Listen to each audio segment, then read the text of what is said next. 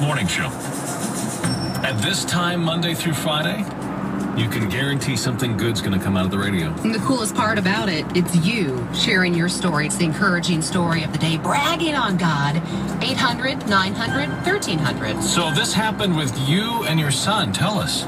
I'm 22 weeks pregnant, and ever since Friday, it's like everything that could possibly go wrong has gone wrong. And this morning I woke up at 4:20, and I had this issue with my left eye, so I couldn't open my eye, and I knew I was going to have to go to the doctor and get pain meds.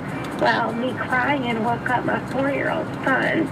My son laid his hand on me and started praying for me himself.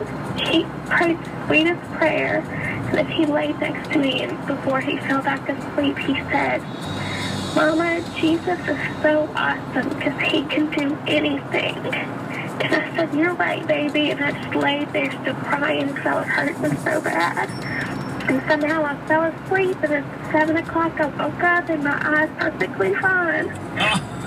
Amazing. Wow. My little 4-year-old prays to me. What's his name? His name is Jonah.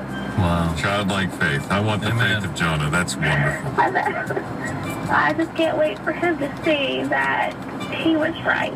Jesus healed mommy, and he is awesome because he can do anything. K-Love.